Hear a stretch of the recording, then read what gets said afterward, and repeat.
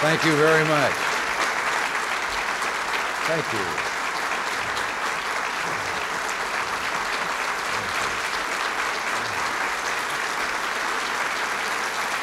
Oh, thank you. Please, come on. Thank you very much. Now that we have Nancy properly placed, she and I welcome you all here to the White House. Senator Childs and Congressman Bennett, and our distinguished guests, and ladies and gentlemen, good morning, and again a welcome. We're here to mark the progress, I should say, of the fight against drug abuse, and to commit ourselves to an even greater national effort in the months ahead. Within the last several years, I think America has come to its senses about drug abuse. We raised a battle flag and declared war on one of the gravest problems that I think is facing our nation. Action replaced debate. We knew the fight wouldn't be easy, but we also knew we couldn't afford to lose. We're fighting for the health of our children and the future of America.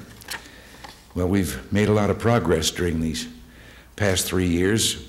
Permissive attitudes are giving way to a new sense of responsibility. Hopelessness and helplessness are being replaced with optimism and a willingness to join together in the fight. Concerned parents are banding together, and hundreds of community and business organizations have joined the ranks. Education programs are erasing 20 years of wrong-headed attitudes about drug use, and we're taking aim where it counts the most, teaching the drug users and potential drug users to say no to drugs. At the federal level, we've taken strong measures to crack down on big-money drug traffickers and to catch drug smugglers in the act. Yet we all know that we have a long way to go. About 1/4 of our nation's young people continue to abuse drugs or alcohol, and too many children are still getting into drugs every day. And thousands of teenagers are killed every year in auto accidents due to drunk and drugged driving.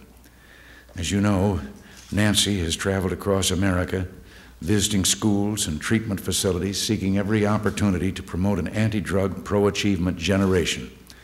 In her travels, she's come home to me with stories of heartbreak that she's seen, and broken dreams and families and lost lives. But she's convinced, and she's convinced me, that all of us, if we work together, become more involved, more knowledgeable, and step up the fight, can save a generation and help preserve its promise and hope. And doing just that is the heart of our 1984 National Strategy for Prevention of Drug Abuse and Drug Trafficking. The 1984 strategy will be released next week during National Drug Abuse Education and Prevention Week. But let me tell you that we'll be striving to reinforce the program that is now in place. We're on the right track. We don't need to change direction, but we do need to step up the pace. The federal government will redouble its efforts to stop drug trafficking, punishing drug traffickers, and increase international cooperation to control narcotics. But ultimately, victory can only come from the dedication and commitment of private industry, public organizations, local government, and citizen volunteers. We need to get more people involved, particularly in prevention programs, and we'll be calling on the American people to help us. To win this fight, we're going to need the kind of help that those of you here have given to your communities and to all of us. And I know that for each of you here today, there are thousands of other caring Americans who are also giving of themselves. None of you ever expected any reward for what you did. That's the way it's always been in America. But believe me, I'm delighted that we have the opportunity to recognize you today. As chairman of the Texans War on Drug Committees, Mr. Ross Perot is helping to make Texas one of the worst places in the world for drug users, pushers, dealers, and traffickers. And his committee is now a model for many other states. Mrs. Marcia Manat Schuhard and Mrs. Loretta Sis Wenger have contributed unsparingly of their time, energy, and talents to make lasting contributions to the National Drug Abuse Prevention Program. Mrs. Schuhard was the inspiration behind an acclaimed TV documentary and is the author of 2 important books on the dangers of marijuana. Mrs. Wenger's drug abuse education program is reaching communities all across America. The unselfish efforts of these 2 ladies are changing attitudes and saving lives. DC Comics, a division of Warner Communications, represented by William Sarnoff, and the Keeler Company, represented by Thomas Garvin, have worked together to produce and distribute 3 million drug awareness comic books. And the popularity of their comic book characters is helping to educate our young people about the dangers of drugs and the reasons for them to say no. McNeil Pharmaceutical, represented by Jack O'Brien, is the driving force behind a drug abuse education program that establishes our nation's pharmacists as a local source of credible information and technical assistance on drug use and abuse. And today their program, Pharmacists Against Drug Abuse, is in 85% of our nation's retail pharmacies. Each of you is demonstrating the unique American spirit of voluntarism.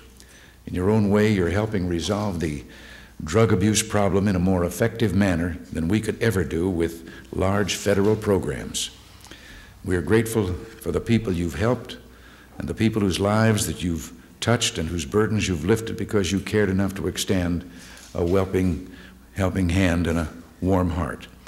And now I'm going to ask Nancy to help in the handing out of the awards. All right.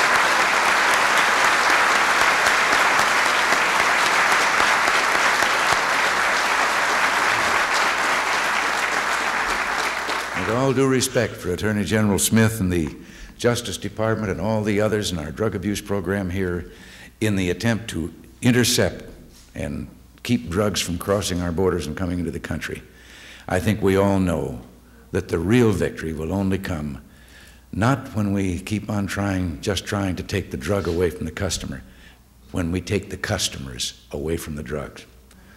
And that's when we'll win this fight. That's what you all do.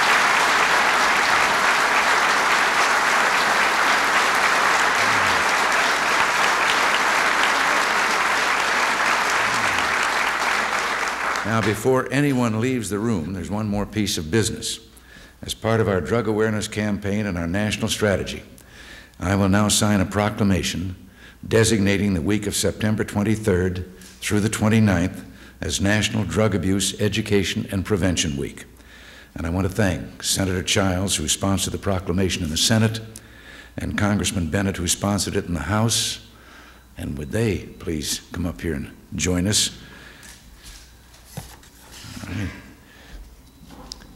I know that both of you have a strong personal interest in this proclamation, and we're grateful to you for it.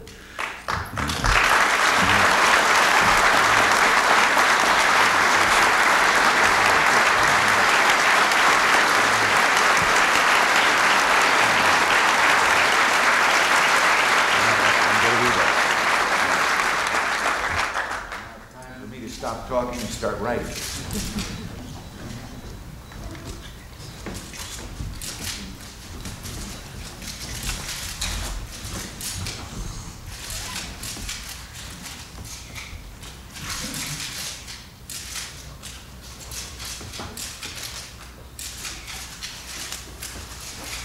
There it is now, National Drug Abuse Week.